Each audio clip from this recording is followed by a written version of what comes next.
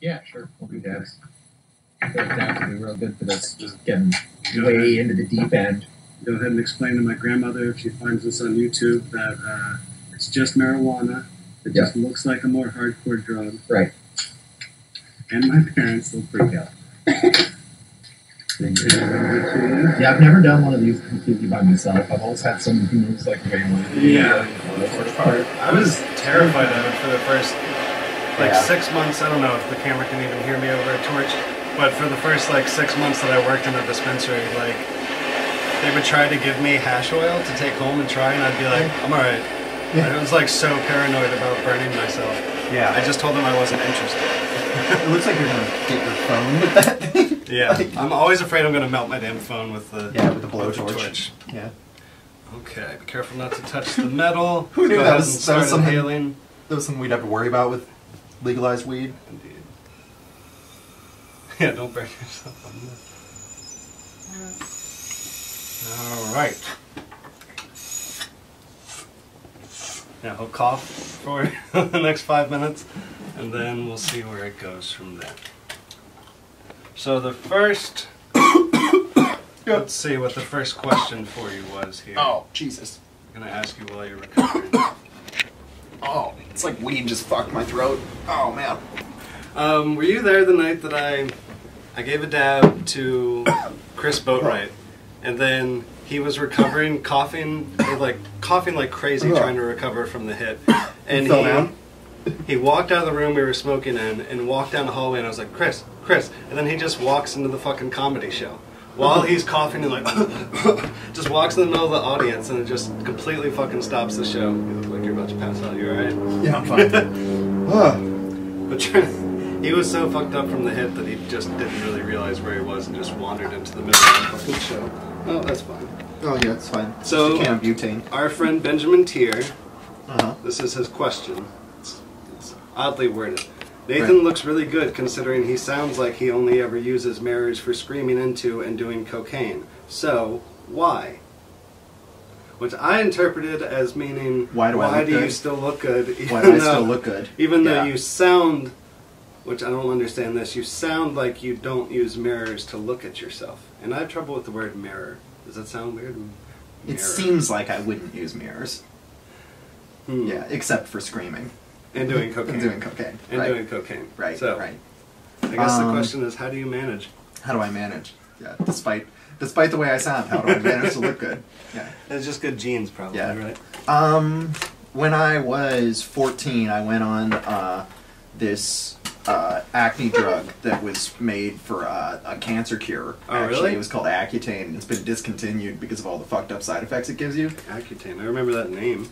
That it makes people kill themselves and shit. Shit. Okay. Yeah. So they stopped giving it to people. I definitely remember Accutane then. Yeah. And, yeah.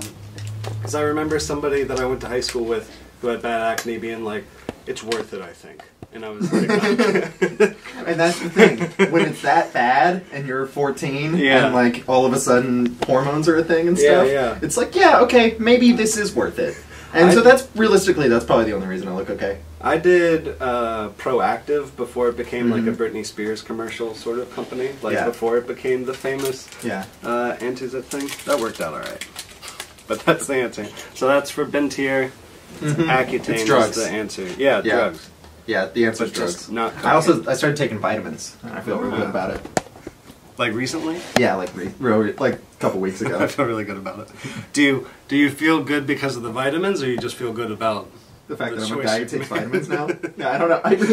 Realistically, I can't exactly tell you. That is true. But does it matter? No, I guess you're right. It doesn't matter. If taking them makes me feel good, I guess the vitamins are working. So I guess since it is the first episode, we'll describe exactly what this will be like. It's going to be two comics getting high, and then very quickly, within about 10 to 15 minutes, trying to paint portraits of each other to see how ridiculous it comes out. I liked when I mentioned this to Andrew Kushner. He was like, "But I'm not a good painter, man." And I'm like, "Yeah, I'm only looking for comics who know how to paint." Like Dylan Jenkins would be the only person who could fucking... Yeah, I've never painted a damn I want it to look portrait bad. at all. It's gonna. Okay, let's see. Alright, let's see. apologize to my parents once again for doing this on camera. They will bring it up.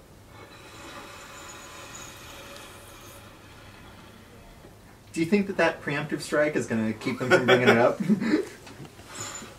Maybe now that well, when I was like 24, somehow my parents found a video of me on YouTube getting high with my friends and making a rap video, like a silly, stupid rap video, and they went ballistic. Like, well, you know, I was videotaping myself doing illegal shit and putting it on YouTube. It wasn't the best.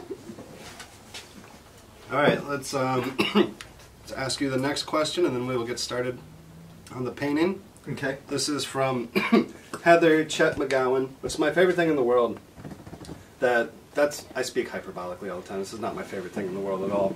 But I love that Heather McGowan made her Facebook name Chet just as like a nickname, and now everybody that brings her up on stage calls her Chet McGowan. No matter how many times she goes, well, my name is Heather McGowan. But, you know, it's just a nickname. So, from Heather, she's asking for your third favorite album. Oh yeah, no. Did I break it? Or you're good. Did it need broken? Like the hardest part is like phasing it out as being like first, second, third. Yeah, for sure. I don't know how to answer it because it's such an insane question. No idea. I think Dillinger 4's Civil War for music. I guess I'll put two other things in front of that, but I don't know how to do that. Yeah, two others really listen to albums for the most part. Oh, that's true. It's been a while. Yeah. If I had to like, two albums popped into my head before this one, so I would say my third favorite album is Desire by Bob Dylan, which is like one of those albums that nobody ever fucking seems to know or like give a shit about. It's not one of his famous ones, but I like it a lot. It's what when I like first took mushrooms when I was 18. That's what I listened to in an attic, so I think it'll stick with me. Looks like I forgot those little water cups, actually. Let me grab those very quickly. Okay. Then we'll... I know I forgot something. Alright, here's that. Thanks. Let's see. I don't know how you do stuff. I definitely am going to outline you with a 10 first before I try to paint. Oh, the comedy album thing. Is there a comedian or album you remember really being into when you were younger? Like, what made you give a shit about this stuff? If there's a person that did. Well, I started listening to... I wasn't really that into comedy for a long time, but I liked Mitch Hedberg and George Carlin when I was like a little kid, but they were just the only ones that I saw for a while. Oh, I gotcha. Mitch Hedberg, for some reason, is like the comic that I don't know, doing that, was it at the Funhouse where I got the doing somebody else's jokes challenge, and I did Mitch Hedberg. That was like the most fun I've ever had on stage. It's so easy to do some famous comedian's jokes while you're wearing a wig and just sunglasses and just pretending to beat him for 5 minutes. Okay, actually I found a picture of Nathan with spaghetti coming out of his nose. I think it is. Oh wait, no it's not. No. But it looks like it. Yeah, I know. It's weird. I'm going to start drawing you now. You got 5 minutes to do the outline and then 5 minutes to add color to it. That's what we're going to do. Alright. Oh, I wasn't supposed to drink that water, was I? Oh, you drank it? No, that was for your paintbrushes. We'll just share this one then. That's good. I can't wait to go back and watch the video and see the moment that you just are listening to me just drinking the fucking water. Okay. I want you to remember that nothing I do here is supposed to be an insult. Yeah, I'm not. I'm going for realism. I don't know if it'll work. As I do the most cartoonish nose you can do. Now you're a good first guest here because you've got, in this picture, the nice, like, defining characteristics like the mohawk. It's going to be easy to do. Get Alex Avery in here sometime to do this and see what he can come up with in 5 minutes. I shouldn't have glanced over there. I meant to not look at yours until you were done. Let's see, what was the next question? McCartan Ackerman wanted to know what kind of underwear you wear. Right now, I haven't done laundry in a while, So this is a roundabout way to say nothing. I'm freeballing at the moment. But usually boxer briefs. Alright, you don't actually have buck teeth, but I can see your teeth in this picture, so I'm putting them in there. You look like a 70-year-old woman, and what I've done so far. I think I drew a potato.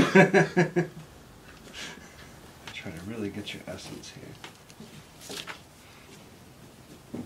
Oops.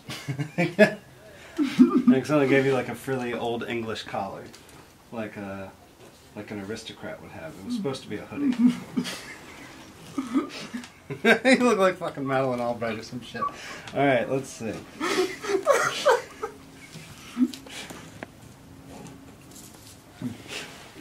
Okay, well, let's compare right now. Go ahead. Alright. See.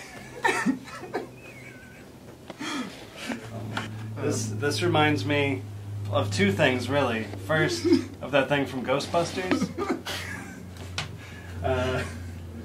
The weird blobby ghost thing. Yeah. And then also, I don't know if you guys did this in elementary school, but in first grade they had us draw self-portraits, and then at the end of the year after they taught us stuff, like draw them again to see how horrible we were the first one time. So, this is mine here, of Nathan. Like I said, I accidentally gave you like a frilly aristocrat collar.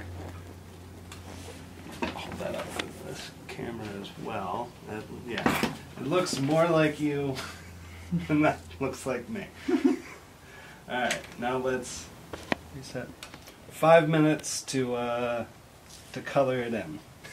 Is that a mustache, by the way? Yes. It was the first thing I drew. I was going to say earlier, the album I remember getting like obsessed with in 5th or 6th grade, I think I saw it on Comedy Central, was Afros and Bell Bottoms by Sinbad. And like I've watched other comedy of his, and it's not like bad, but it doesn't like hit me the same way that does. But when I was like a 10-year-old, that was the funniest thing I'd ever seen in my life. I don't know why I had you sleeping in mine. Fine. I always wanted blue hair. I couldn't, one time I tried to bleach my hair when I was like 16, so then I could dye it blue, and it just turned into this like dark orange, like horrific mess. And it hurt like shit. I don't know if I didn't do it right. If bleaching your hair is supposed to hurt your scalp that bad. But I decided I wasn't going to try it again. I accidentally made you a Simpson, I think. I tried to make your eyes look open by putting pupils over your eyelids, and it just looks like when they, like in Game of Thrones or something, where they just paint eyeballs on somebody's eyelids for the afterlife. That's what the fuck this looks like. Yeah, you definitely look like a corpse that has been painted up inappropriately for its funeral. My famous brat. Alright, let's see. Let's see, it's more of a grayish, right? We got 20 seconds. I'm just going to sign this. My initials, and I am done. I couldn't even paint your name. Everybody will know that's me. Okay, now let's present our portraits. To wrap up the inaugural, I have no clue what we're going to call this podcast, by the way. I was going to call it Cool Face Bro, but then that's like some right-wing blogger, and I was like, no, I don't want to be wrapped up with that. So there's Nathan Hart. Like I said, it looks like your pupils have been painted on over your dead eyelids to make you look more alive. But yep, there's Nathan. I'll hold it up for this camera as well. And I think I painted painted a monster. I don't know what this is. Let's see real quick.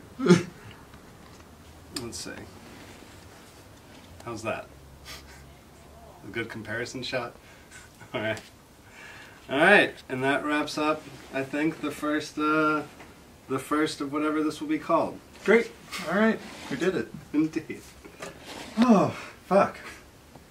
Whew. I can't wait. I'm really gonna like frame all these once I get like a series of them going. This is amazing.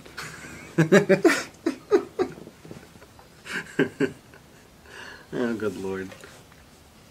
What do you think of yourself? Whoops. This looks a lot better than mine does. Oh, Christ. Is that still rolling? Oh, yeah, it is.